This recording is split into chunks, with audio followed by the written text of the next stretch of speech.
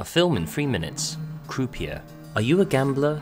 Do you play the odds, bet the farm? Do you seek the thrill of winning big?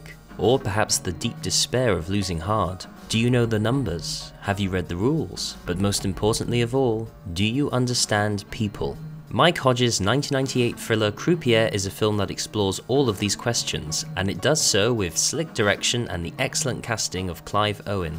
The story follows Jack, a struggling writer trying to get his first book published. After a phone call from his father, Jack is encouraged to interview for a job as a croupier in a casino in London, forcing him to go back to his former profession. His skills with the numbers quickly endears him to the manager, and it's not long before he becomes the top croupier in the casino. However, Jack's relationship with this dark world of money and betting begins to complicate his personal life, whilst at the same time giving him the inspiration he needs to write a whole new story. Croupier acts as both a unique observation on the world of casino gambling and the trials and tribulations a creative mind has when seeking inspiration. The character of Jack is cold and unemotional whenever he interacts with people in the real world, and yet through the use of narration, we get to peer into his much more animated state of mind when he begins to write his novel.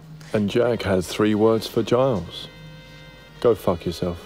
The many scenes where Clive Owen observes and makes predictions about people's behaviours are what give the film its distinctive edge, allowing us to watch with a smirk whenever Jack is proven right or wrong.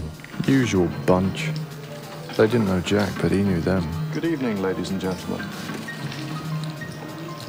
Although casinos have been portrayed in countless films, what's refreshing in Croupier is how the world of gambling is told from the dealer's perspective instead of the actual punters, giving us a different insight into the lives of people that work in such places. Clive Owen perfectly encapsulates the sense of apathy he feels for the people in his life, giving us some very realistic arguments he has with his partner, played strongly by Gina McKee. The other woman in his life, and the one who will eventually implicate Jack in a potential crime, is played by Alex Kingston in a pre-Doctor Who role. Some of the best dialogue throughout the film is shared by the two as they both try to figure out what each person wants from the other, leading to many humorous lines. Do you believe in astrology? Absolutely not. But then I'm a Gemini, and Geminis don't believe in astrology.